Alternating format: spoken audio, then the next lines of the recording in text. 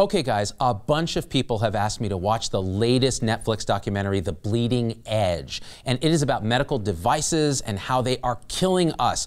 What I want to do now is cut through some of the hype because, like pretty much every documentary on Netflix, this one has an agenda going in and it is very, very intense. It's basically saying that medical devices such as Bayer's Essure to prevent pregnancy, vaginal mesh, the Da Vinci robot, cobalt-containing metal-on-metal hip replacements, these have been killing and injuring and maiming scores of people, and the FDA is complicit and doctors are complicit and the sky is falling. Okay. Well, like anything, there is a lot of truth to these hyperboles, but there's also a lot of nuance that I want to talk about.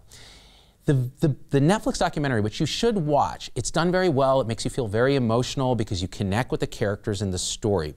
What we want to do is look at the actual science and the truth behind what might be happening in a bigger picture. And this is for both doctors and patients.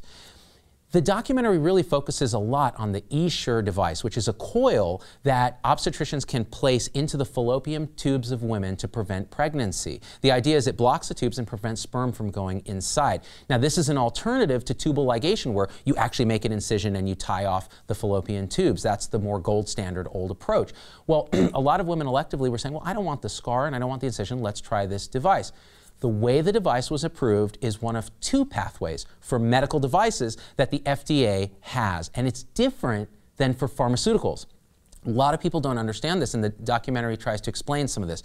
The pathway that this device took was called the PMA, or pre-market authorization pathway. It means that some studies are done, they tend to be a little smaller, they're not necessarily long-term, using the device to make sure it's safe and effective. Now, that's the more rigorous of the pathways that medical devices use.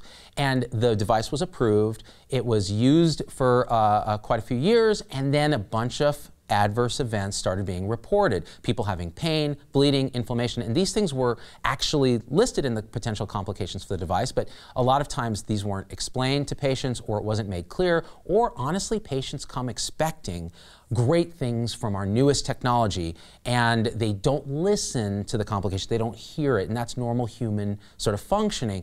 So then stories started coming out about the devices being placed inappropriately, a lot of failures, people getting pregnant. Facebook groups were formed with women who have had complications from the device, and it became a very, very big deal because these patients collectively have a big voice. At that point, Bayer, the producer of the Essure device, sort of pushed back and said, no, it's safe, we did the trials, etc. Well, let's dig into this.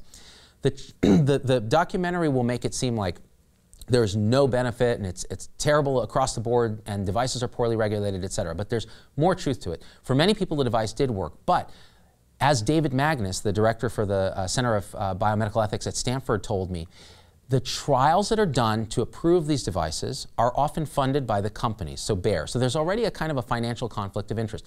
Bayer wants to show a positive result, that the thing works. So what do? Is they design a trial that is idealized.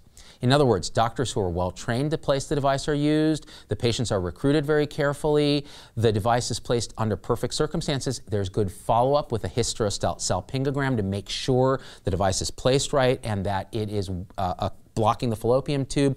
They use alternative contraception for 3 months, which is recommended, and they follow up, and guess what? The results are very positive, 99% effective in preventing pregnancy. Well, that's pretty good compared to a tubal ligation. That's great. So what happened in the real world?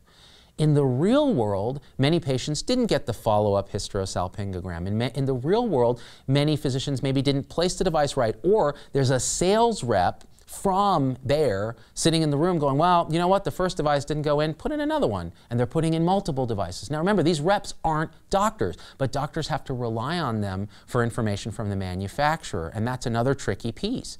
The doctors also feel like, well, the FDA studied this, so it's probably safe and effective, so I can place it. But they don't realize the limitations of the original trials. So in the real world, over periods of longer follow-up, in trials that were not sponsored by Bayer, up to maybe a 10% failure rate. Tubal ligation, the gold standard, is much better than that. So this is how we can actually fail to predict what a device is actually going to do when it's in circulation. Now, does this mean the sky is falling and you know, everything is terrible? No, it means we need to do a better job of understanding as clinicians what the primary data actually shows, and then explaining to our patients carefully, and this may be a multi-step process, especially for elective procedures, what are the risks? And as patients, we need to be asking, how many of these procedures have you done? Are you good at this? What are the complications you've seen? Is there any resources I can read that are vetted online to actually understand what this is? And as docs, we need to look at the primary data.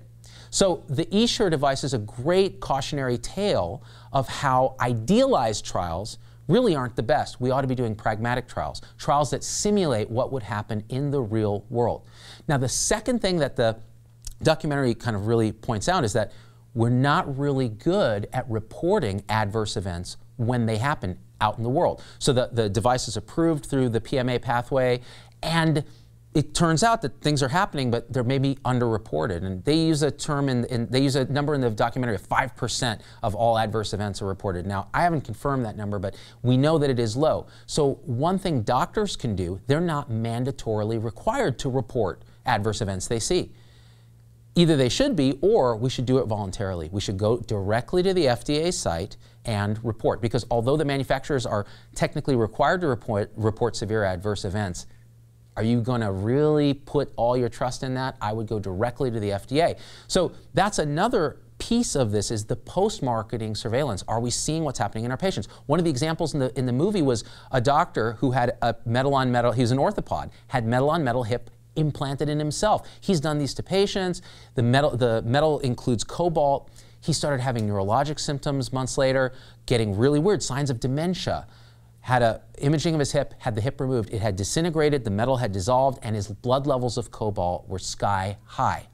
Well, it turns out this had been reported increasingly. The product was removed, that particular product, and now actually rheumatologists are taught in certain settings, look for high blood cobalt levels in people who've had these devices placed, because they can mimic dementia, and we could be institutionalizing people for a reversible cause. When you take the hip out, it gets better. Well, this is how post-marketing surveillance should work. Now, here's a question. Why did that metal-on-metal hip device get implanted in the first place? Why did the FDA think that was okay? The second pathway that the FDA uses to approve devices is something called the 510K pathway. Medical device manufacturers, and by the way, this is a multi-billion-dollar industry on par with pharmaceuticals, right?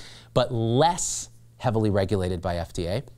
They went to FDA in the early days and said, you know what, if we make revisions to a device and it's substantially similar to previous devices that are used for similar applications, we shouldn't have to go through a full clinical trial process to prove that it works. We should be allowed to innovate without having to go through all this time and expense and get these things in front of patients quicker. Now, there's some truth to that, but what ends up happening?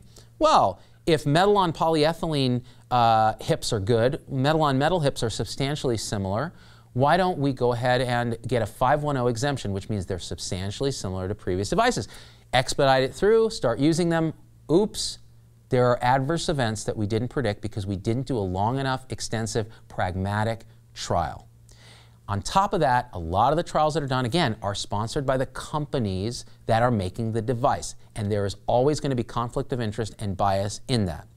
The third piece that the documentary focuses on is FDA conflict of interest. Many of the high levels of FDA have worked in industry, and when they leave FDA, they go back to industry. Now, you need to understand the industry you're regulating in order to be a regulator. This is true, but this revolving door could be a serious problem. Maybe we need to allow it to revolve only once, and you can't just keep going back to industry. That would kind of change behavior. So there is definitely truth to that. There's also truth that the 510K pathway for medical devices that many doctors don't even understand exists is not a very rigorous way to prove safety and efficacy. I'm going to give you one example. I have a friend who is a physician, and she was suffering with some incontinence and prolapse that came with getting older, having multiple children, that sort of thing. And she had an obstetrician who she trusted to take care of her. This obstetrician had a brand new device that was approved through the 510K process called they marketed as Mona Lisa Touch. Creepy. It's an intravaginal laser that is supposed to remodel the vaginal wall, create better tension so that there's less prolapse, less incontinence, less painful intercourse, those kind of things. Well, it's marketed heavily, and the doctors believe it probably works because there's very small case study trials that are not really sufficient at all, and they're not compared to placebo, right? And the device was approved because it was very similar to a laser that burns off warts. And as a result, they're marketing it to women, and they're doing it. Well, this person got the thing done, maybe had a placebo response, felt a little better. The doctor said, well, you need to come back every 6 months to have a revision. It's $2,000 every time. And she was happy to do it until the FDA just released a letter saying, hey, guess what? There's no evidence that this actually works. And we've had reports of harm from people reporting bleeding, pain, those kind of burns from the laser malfunctioning, that kind of thing. So guess what? Maybe not the best idea. Hey, it would have been nice to understand that before. It would have been nice to look at science before we aggressively market to patients whatever is the newest, best thing. And you know what? Even as a doctor, she felt trust. It's almost a shamanic relationship we have with our doctors, with her obstetrician who she loved and trusted. And she didn't question, and she said, well, if she thinks this is a good idea, I'm going to do it. And even after the FDA letter came out, she still wanted to go and get the repeat procedure because she was like, well, I don't want to make my doctor mad. This is the heart of many of our problems. As clinicians, we can't accept that innovation by itself may not be a good thing, because we're conditioned to believe that, you know what, if we can do it, we probably should do it, and it's probably better, and we trust the FDA and we trust authority. We should question everything, we should look at the primary data. If we're doing this as a marketing thing and you're trying to make money to support your practice, think hard about how we really need to understand what we're doing to people instead of for people. As patients, we need to question everything, but we also need to do it in the context of a deep relationship with our healthcare practitioner, because that is the heart of it, being able to have an honest, open discussion and say, how many of these have you done? Have you seen complications? What's the primary data? Those kind of questions are important. Now, it's so easy because clinicians need so little data to put a device in and so much data to take it out. They need to be proven to them that they didn't cause this harm, right? That's how it is. We're conditioned to feel like I couldn't have caused this complication. We need to do better. So here are my calls to action. If you're a patient, question things, do some research, ask questions of your doctor, let them curate your experience. And if you feel like you're being marketed to or pushed, walk away and get a second opinion. If you're a clinician, you need to look at the primary data, understand how the FDA works through the PMA and the 510K process. They're not very rigorous. Question everything. Look at the primary trials and see if you're convinced that this is safe and effective. And if you're seeing adverse events, please report them directly to the FDA and the manufacturer. We're going to leave links in the blog post. And if we can do this and we can address our own biases, then there will be no need to make pretty inflammatory documentaries like The Bleeding Edge that are then going to present to the public a very one-sided and emotionally charged argument. If we got our stuff together, both as patients and doctors, we could do so much better to reduce medical errors, reduce complications, and make our medical devices what they're intended to be, which is life-changing, beneficial things that can improve suffering. And that's what they can do, that's what they often do, and that documentary doesn't show, and we can do better to make this happen. Please hit share, tell your friends, and by the way, I did convince that friend not to get more of that procedure. And if you are involved in Mona Lisa Touch, look at the primary data. All right, guys, we out. Hit share.